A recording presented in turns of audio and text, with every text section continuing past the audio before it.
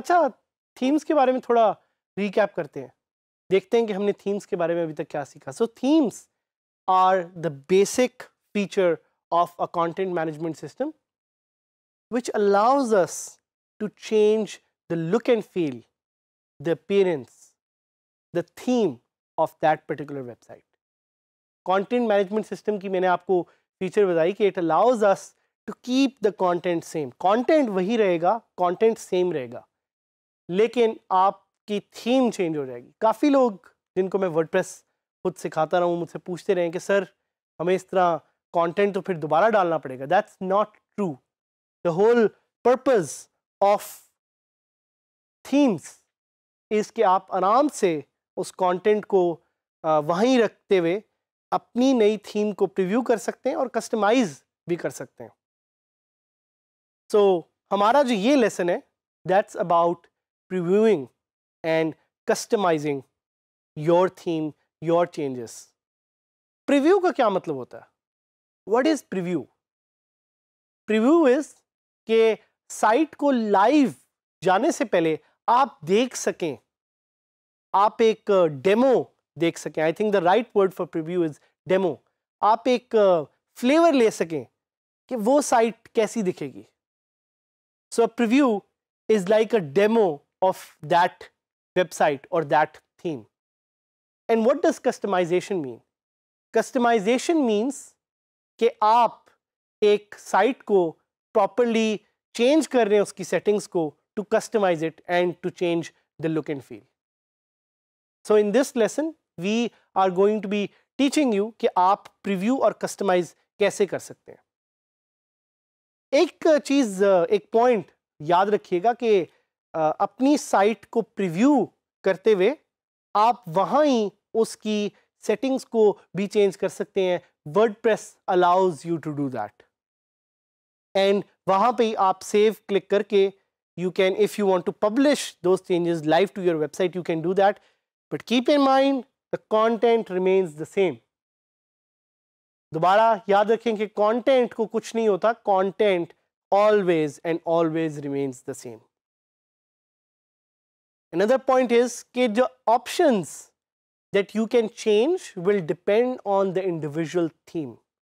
WordPress comes with hundreds and thousands of themes.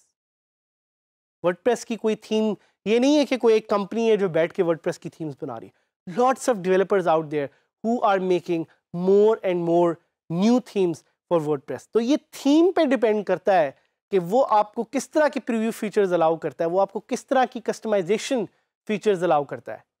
So it's dependent on the theme whether you will be able to customize it or not, or how further या how detailed you will be able to customize it.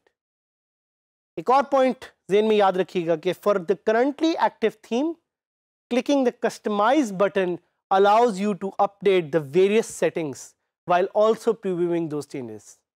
वो जो आपको customize button एक appearance के नीचे नजर आ रहा है, वहाँ से आप अपनी थीम्स की सारी सेटिंग्स को इजीली चेंज कर सकते हैं और देख सकते हैं कि आपकी साइट लाइव जाने से पहले सही लग रही है, दिख रही है कि नहीं दिख रही. जब तक, I want to stress on this, कि जब तक आप सेव और पब्लिश का बटन नहीं क्लिक कर लेते तब तक आपकी जो सेटिंग्स हैं वो लाइव पब्लिश नहीं होंगी. तब तक जो भी आप सेटिंग्स अपडेट करेंगे those will be preview updates. Preview जैसे मैंने आपको पहले लफ्ज बताया, preview means to demo, to see the site updates without going to the live site. So as long as you just click save, the settings will be saved in a preview mode. But जैसे ही आप publish का button click करेंगे those site settings will go live. यहाँ पे आपको नजर भी आ रहा होगा कि कैसे customise panel allows you to do and make different changes. और बहुत सारी सेटिंग्स हैं. आपको हेडिंग की सेटिंग्स मिलेंगी, आपको बैकग्राउंड की सेटिंग्स मिलेंगी जिनमें हम आगे डिटेल में भी जाएंगे. अभी आपको कस्टम CSS के ऑप्शंस मिलेंगे. उसके साथ साथ आप फुटर को चेंज करना चाह रहे हैं, आप लोगो ऐड करना चाह रहे हैं, बेतहाशा ऑप्शंस आपके पास अवेलेबल है using the WordPress customise feature. Now we'll try the customise feature and we'll सी कि वर्डप्रेस की कस्टमाइज फीचर यूज करते हुए आप कौन कौन सी सेटिंग्स को चेंज कर सकते हैं और कैसे वर्डप्रेस की लुक एंड फील को चेंज कर सकते हैं। जैसे मैंने आपको बताया कि ये जो कस्टमाइज की फीचर है दैट्स वेरी थीम स्पेसिफिक, और थीम डेवलपर्स बहुत ज़्यादा हैं, डिफरेंट तरह की थीम्स हैं। सो थीम पे डिपेंड करेगा कि किस तरह की कस्टमाइजेशन की फीचर आपको अवेलेबल है और किस तरह से आप उसको कस्टमाइज कर सकते हैं। सो in this particular case I want to show you my live website which is DigiSkillsSadhamid.000webhostapp.com, और इस पे एक सर्टन थीम है जो आपको नजर आ रही होगी। अब इस थीम को अगर मैं कस्टमाइज करना चाह रहा हूं तो I will go on customise, and यहां से now I have the ability to change anything that I want. So for example अब आपको यहां पे पेंसिल के आइकन्स नजर आएंगे। अच्छा, एक चीज आपने वर्डप्रेस के बारे में याद रखनी है, अगर आपको कहीं भी पेंसिल के आइकन्स नजर आ रहे हैं that means that thing is editable. तो वर्डप्रेस का जो एक एडिट का फंक्शन है पूरे वर्डप्रेस में that's shown by a pencil icon.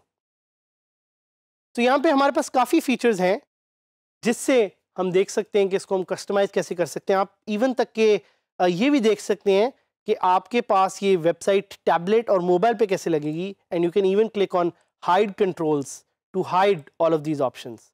आप हाइड करेंगे पूरी हाइड हो जाएगी। उसके अलावा मैं अपनी साइट को देखना चाह रहा हूँ ये टैबलेट पे कैसे लगेगी। So when I click this it shows on a tablet. जब मैं इसी को मोबाइल के लिए क्लिक करता हूँ तो आप देखेंगे मोबाइल के तौर पे कैसी दिख रही है। अब I would want to go back to the PC वाली फील। तो यहाँ पे अगर मैं किसी भी एक चीज़ को एडिट करना चाहूँ तो I can edit that. I am specifically talking about colours. तो मैं कलर्स में जाता हूँ और बैकग्राउंड कलर जो है वो मुझे बड़ा सिंपल सा लग रहा है। I want to customise it, so I can just click on background and I can make it blew, और I can make it purple, और I can make it orange, और I can make it yellow, या मैं इसको simple white कर देता हूँ। White में बल्कि मुझे ज़्यादा अच्छा लग रहा है। सो I am just going to go back. इसी तरह अगर मुझे कोई और एक चीज़ चेंज करनी है, जिस तरह एक लोगो ऐड करना है, तो लेट्स ट्राई एडिंग अ लोगो। मैं सिलेक्ट लोगो में जाता हूँ, अपलोड फाइल्स में जाऊँगा। सो आपको याद होगा कि हमने एक SVG इमेज यहाँ पे अपलोड किया था। I will try to select this as a logo and I will try to see if this works or not. So क्योंकि ये SVG फाइल है, so इसने एक एरर दे दिया है। So I think this is very good for you कि आप live देख सकते हैं कि ये एरर्स आपको भी एनकाउंटर होंगे। तो चूंकि हम ये आपके सामने लाइव कर रहे हैं, so you will face similar challenges, so don't be worried। ये लोगो तो नहीं है वैसे, लेकिन जूतों का एक पिक्चर है। हम देखते हैं अगर ये हम एज अ लोगो रख सकते हैं। ये हमने लोगो यहाँ पे रख लिया है और आप देखेंगे ये लोगो ऊपर आ गया है। और अगर मैं इस लोगो को रिमूव करना चाहूँ, I can just remove that and I can check again कि ये साइट मोबाइल पे कैसी दिखेगी। So these are some salient feature of the WordPress की जो कस्टमाइज फीचर है। अगर मैं इस सेटिंग्स आइकन पे क्लिक करूँगा तो I can just click on save draft, and अगर मैं सेव ड्राफ्ट क्लिक करूँगा तो I can go back and I can check my website, और ये अपडेट नहीं हुई। यू रिमेंबर कि मैंने थीम को बैकग्राउंड को वाइट कर दिया था, ये नहीं हुआ। क्यों नहीं हुआ? Because I save this as a draft, I have not publish this. तो मैं कलर्स में जाऊंगा दोबारा और मैं आपको पर्पल करूंगा और मैं सेव ड्राफ्ट करूंगा। मैं फ्रंट पेज पे आऊंगा, दोबारा देखें ये पब्लिश नहीं हुआ, so you cannot see it. But now when I click on publish and I click on publish here, I will see it live. तो मैंने अपनी साइट को लाइव पर्पल कर दिया। We will give you some more tips and tricks as you stay with us throughout this journey of learning digital skills and changing your life with WordPress.